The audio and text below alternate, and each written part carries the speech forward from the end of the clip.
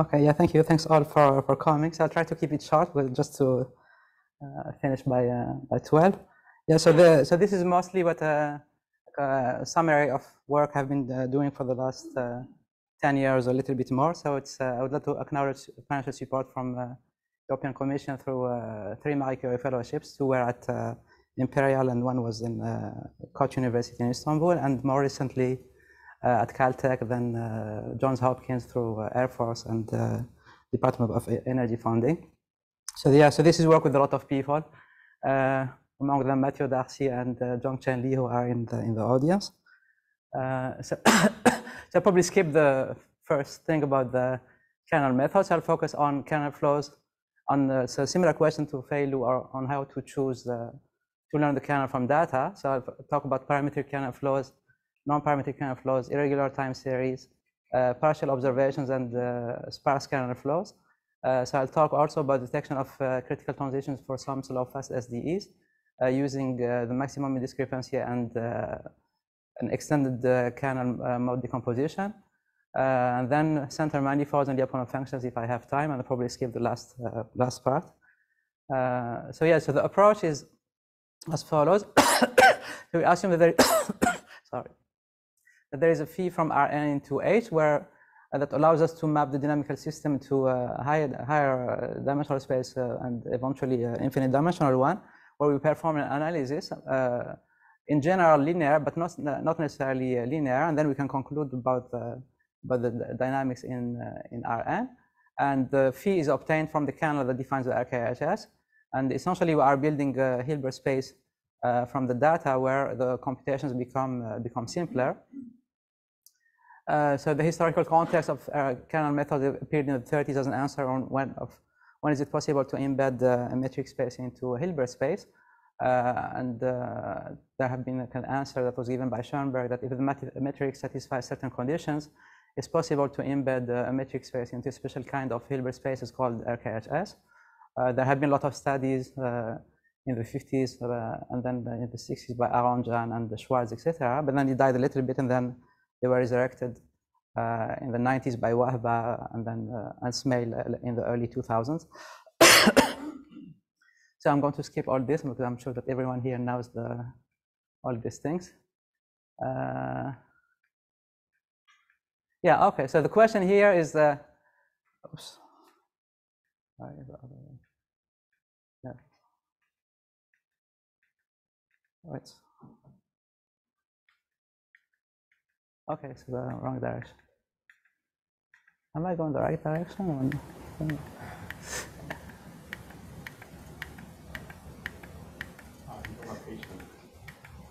Yeah, okay, sorry, I'm going the wrong. I don't know what's happening. Wait. There's something wrong going on.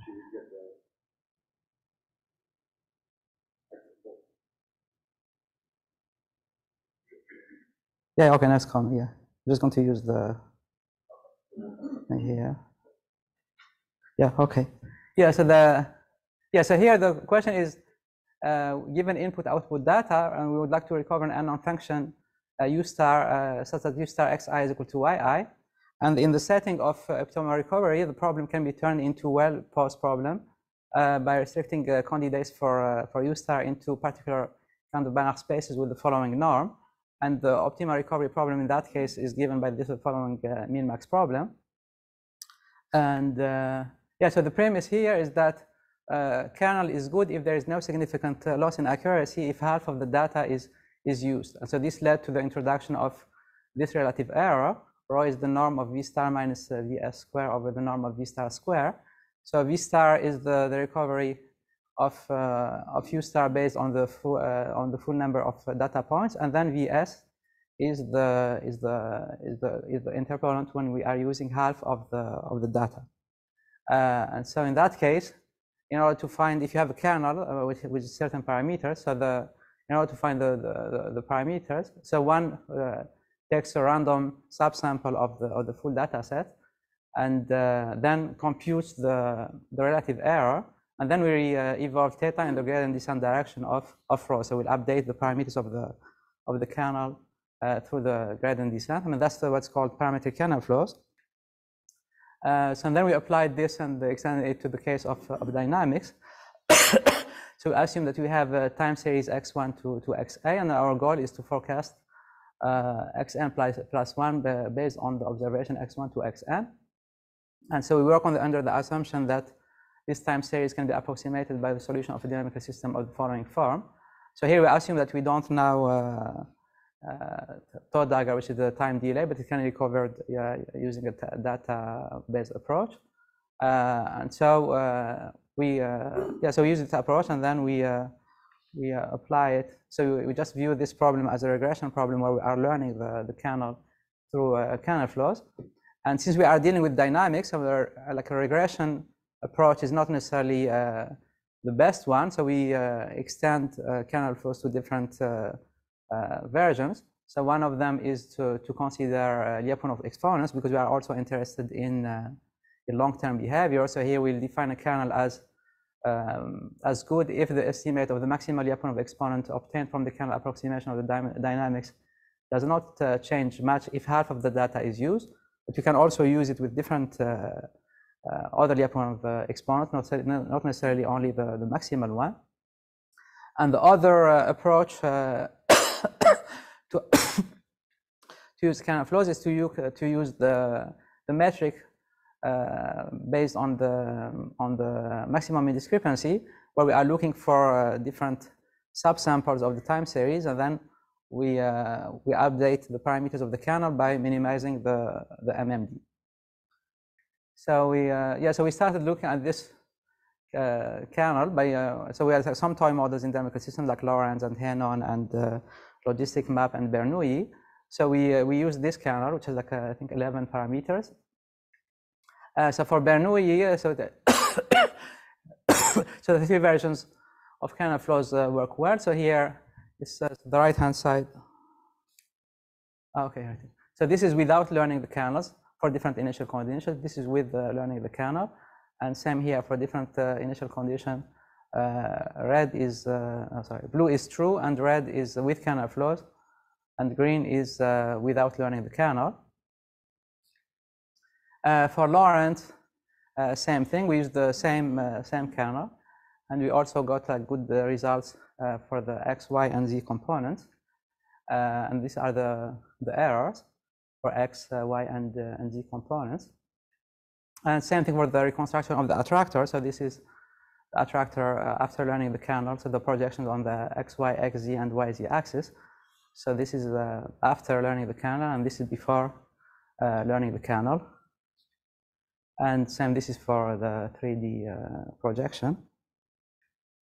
So then when we got this first paper, someone from Itmoli from Argonne National Lab approached us with the real data that they are using in their lab.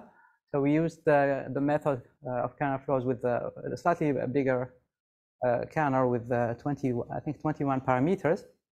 So they are using PDE methods for this forecasting. And then they are using them to on supercomputers. So for there, they use like a deep, like LSTM methods and some neural network methods. These are like the training times on their machines, and then using kernel flows, we got with the kernel that was built actually on the toy models. So it took like 40 seconds to train on simple machine. So these are like the forecasting using the different methods. So the blue is kernel flows, orange is HiCom, and then green is CSM, and then red is the true one. So that's for the temperature profile, and these are like the global profile as well. So this is true, this is kernel flows, and this is HiComs and CSEM. So I'm not sure if this is the same data set that Ed Ott was talking about, but you see we also recover the Enso cycle here. Then now the second version is non-parametric kernel flows, where we are not properly learning the parameters of the kernel, but we are like deforming the coordinates of the system. Sorry, we are deforming the data.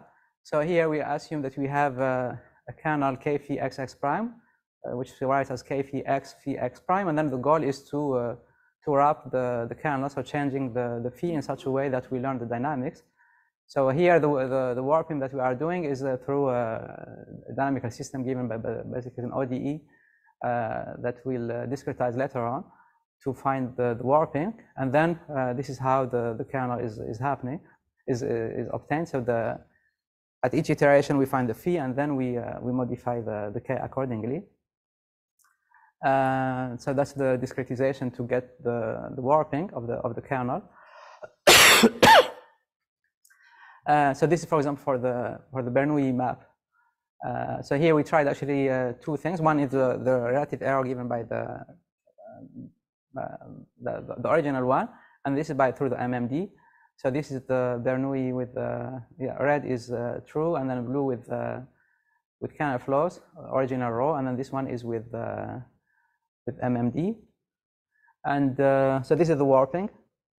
So this is like first, the original is the blue, so it's linear, and then after many iterations, it's 500,000. Yeah, I mean one of the issues with the non-parametric is that it takes a lot of time to train.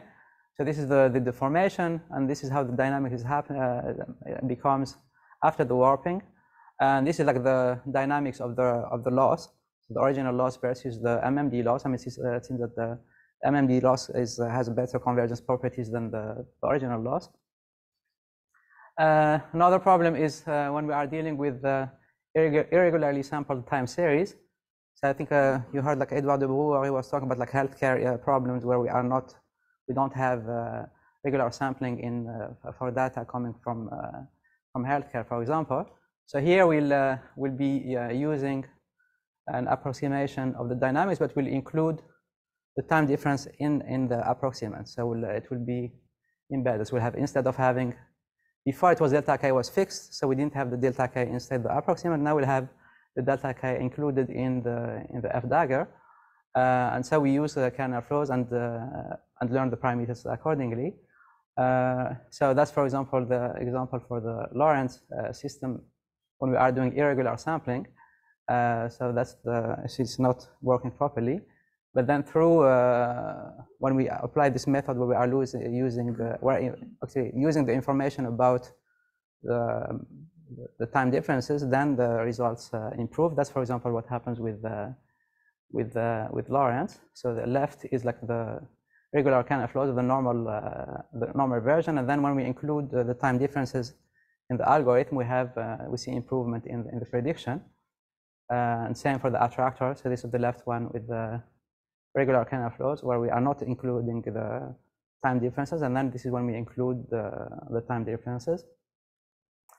Then now, like another issue is when we are dealing with partially observed dynamical systems. So we have dynamical system in Rn plus m, sorry, and then we assume that we know n components of the state, and then we don't know m components. And so what we are going to do here, I mean, we saw the approximation that we are using is based on the presenter theorem. So the goal is to find an estimate of the missing variables in the presenter theorem. And so we are going to just solve the following optimization problems. So there is there's two missing. I think went over space. So so here we introduce some auxiliary variables that we need to minimize for, and this will allow us to write down the presenter theorem for the dynamics.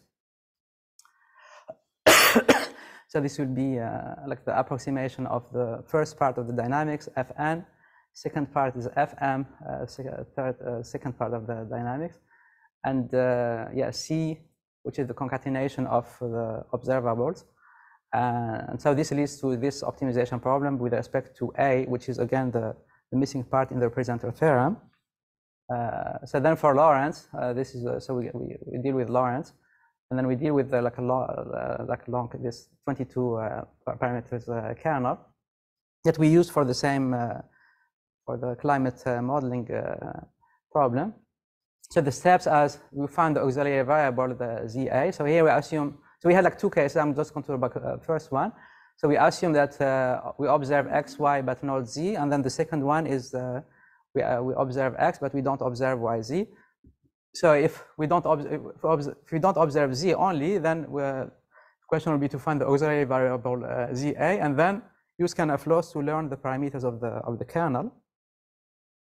Yeah, so then here we generate data, and then we have different for zero initial condition, and then we solve the optimization problem. So one of the issues is that it's very slow in convergence because slightly large sample sizes that leads to divergence in the algorithm. So here the step size to find the auxiliary variable was quite small, 10 to the power minus 7. So even 10 minus 6 was diverging. So it took like several, I think 2 days to just get the auxiliary variable. So and then also for prediction, we started using a time delay of 3, which was what we used for the regular kernel flows with where all the variables were known, but it didn't work. So by just increasing the time delay to 4, then the results improved. And yeah, so this is what we got for the different variables, x, y, and z.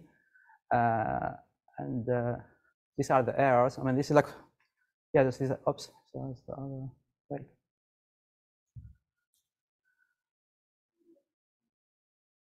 Yeah, so here it was the prediction of over 1,000 of, sorry, interval of 1,000.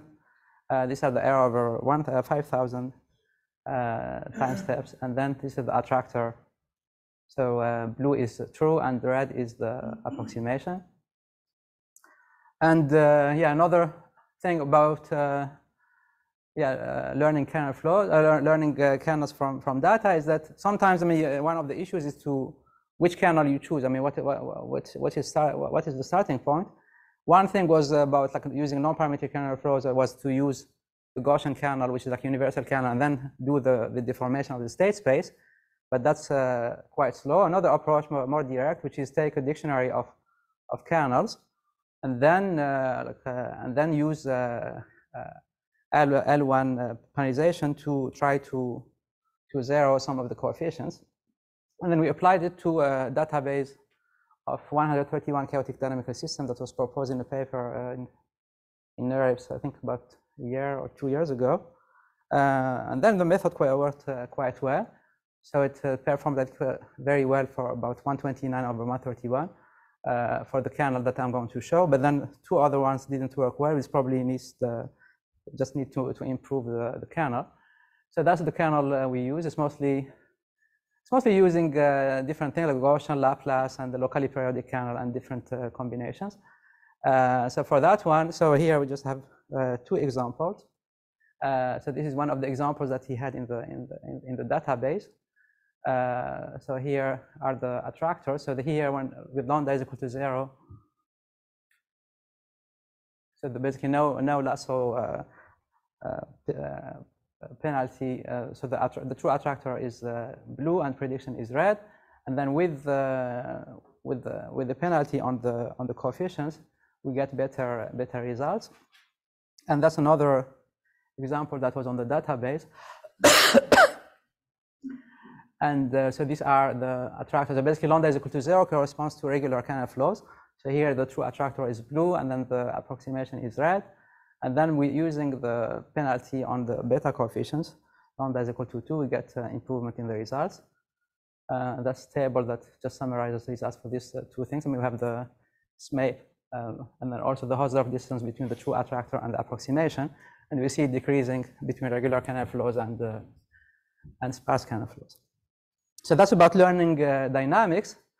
And the second, oh, sorry, there's another one. So here now we are going to deal with learning SDEs and yeah.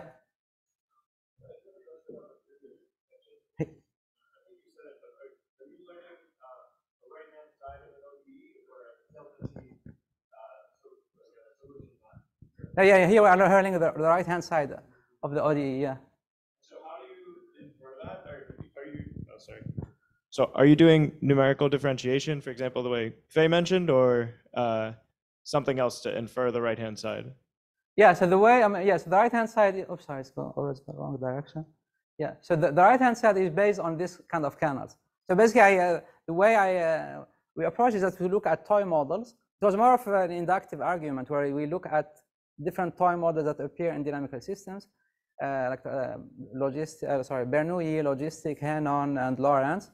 And then the goal was to try to find the kernel for each little toy model.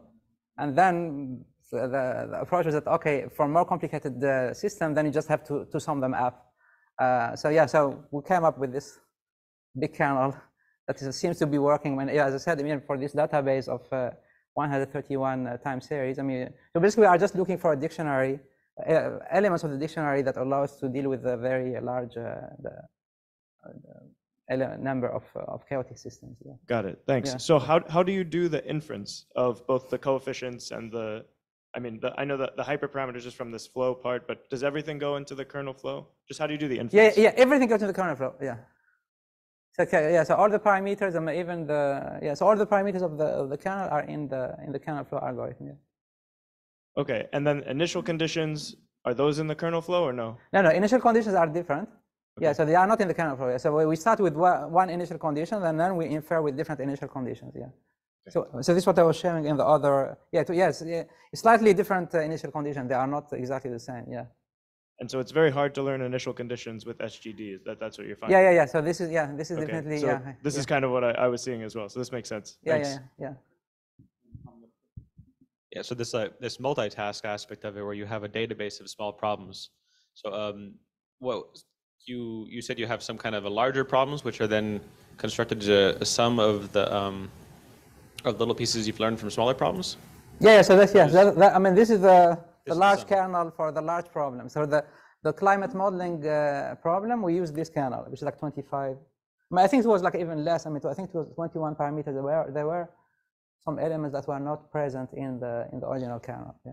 Okay, yeah. So, for this large for the climate modeling, the Argonne National Lab dataset. Yeah. So we used something similar to that one. Yeah. As I said, the key, as I said, like the way I approached it was to look at different dynamic phenomena and find the toy models corresponding to them, and then learn the dynamics. And then the goal was, given that I have enough toy models, and then if I learn them well enough, then I just like sum all the kernels, and then this should be a good kernel for more complex systems. And then it turned out to be right, so it works out for that good data. And it even worked for the 131 chaotic dynamics database. Yeah. So as I said, it worked for 129, but there are two that we still need to crack, probably by just adding extra terms. Yeah. So I just have this question, like all kernels, like all of these values individually, are also dependent on distances, and so distances suffer from curse of dimensionality. So how did you overcome that? Like, since like you just said 151 dimensional system, right? No, it was 131 database. This is a database of 131 chaotic dynamics, but they were all small. Yeah, for the curse of dimensionality, we had this large data set with from Argonne, and so the way they approach it, I mean, so they just use PCA actually to identify the main components. Yeah, so that was like through PCA. So yeah, but I think this definitely probably doesn't scale well, and that's one of the, it's definitely cursed. Yeah. Yeah. Yeah, okay. Yeah, so the other problem that I mentioned was the detection of critical transitions for multi-scale SDEs. So we are looking at this kind of slow, fast SDEs. For example, the stochastic van der Pol. And so there are two ways that we approach it. One of them is by looking at the MMD. And then we proved actually the MMD is maximal at the critical transition for this kind of SDE. So we just like take a sliding window, we divide it into two parts, and then we compute the MMD between the first and the second part. And then we proved that for this kind of SDEs, the MMD is maximal at the critical transitions. The second approach is to also about learning kernels, but it's like micro-local kernel design. We start with very small intervals, and then we integrate. So there is this method of kernel mode decomposition that was introduced, I think, two years ago by one of my co-authors, and then we extended it. So here it was like based on this Gabor wavelet, but then we extended it a little bit to more general patterns by, we still didn't call it anything, but maybe something like extended kernel mode decomposition, where we are generalizing it to patterns that show in some systems with critical transitions. So this would be the feature, and then this is how you construct the local kernel, and then the larger kernel would be something like the following triple integral over different parameters in the previous kernel. So for example, for stochastic van der Pol, one of the patterns that repeats is the following has the following shape, and yeah, so the common starting point is to start with the following red kernel, but then by modifying it, so you see it's learning in a way the critical transition. So you see there is a sharp shape in the new kernel. And so here, one of the questions that we have been discussing with Yaron is about how to learn a noise in the random dynamical system. So here, in this case, for this Yaron lamp, sorry, not Yaron lamp, but SDE's van der Pol, stochastic van der Pol. So this is the reconstruction of the system. So the blue is the true, and the orange is the reconstruction. And here we you have this separation between the true signal and the noise, and then we so one of the goals here is also to try to extract an early warning signal. So we define the energy of a sliding window as follows, and so KT is the constructed kernel. So we discretize the integrals, and then we have this the following sum. And so what we notice, for example, for the case of stochastic van der Pol, is by playing on the variance of the Gaussian, we could eventually have an early warning signal. So top left, for small alpha, small variance, you see it matches. So that's the energy is the red one. And then to increase it to 0, 1, you see it's like a slight increase and then decrease. And then if it's too big, then it's too high, and then it will include many bumps. So one of the things will be to just find a relatively good early warning signal for this kind of systems. Yeah, then center manifold approximation. So I think Bogdan talked about it before. So here we had something similar where we are looking at kernel approximation for center manifolds. So the goal is to solve the PDE using kernel methods. So I'm going to go quickly over this. I mean, this is would be so here we'll be using the property of reproducing derivatives, because we need to impose certain conditions at the origin. And we also have a version. So this is like these are different results. Sorry. These are like different results for numerics, but we also have a database version of the center manifold theorem. So we show that under certain conditions, we can always prove that there is a kernel where we have asymptotic stability of the origin of the full order system implies the stability properties of the reducer of the system. Yeah, then construction of Lyapunov functions. So we also have kernel methods, kernel approach to solve the PDE of Lyapunov functions. So basically, we use the following ansatz, and we construct Lyapunov functions by solving the PDE. So we also have proofs. So here, this is like Peter Giesel has some results with Wendland on when we know the right-hand side. Here we approximate the right-hand side, and then we also have some results to prove that if we have a Lyapunov function for the approximation, then it will be a Lyapunov function for the original system, and same for the 2D system. I mean, we have some results for this following 2D system. Yeah, I think I'm just running out of time, so I'm just going to conclude. Oops. Yeah. Oh, okay. So wait.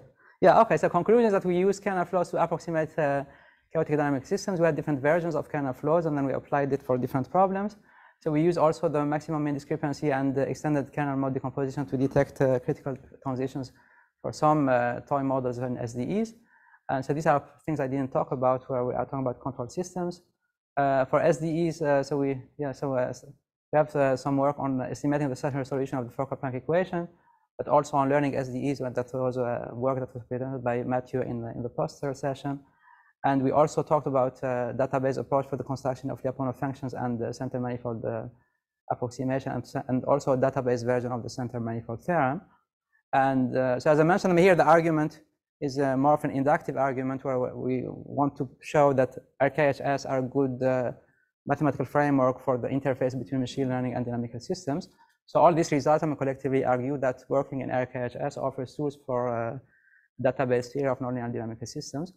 So there are definitely a lot of open problems, especially for higher dimensional systems, like a problem of scaling, and also SDEs and random dynamical systems. So here I see a good link with what Terry Lyons was talking about, like the link between signatures and kernels. So that will be a good way to deal with random dynamical systems in general. And yeah, and that's it. Yes, so these are the references. And thanks for your attention. And again, thanks all for coming. I appreciate that. Thank you.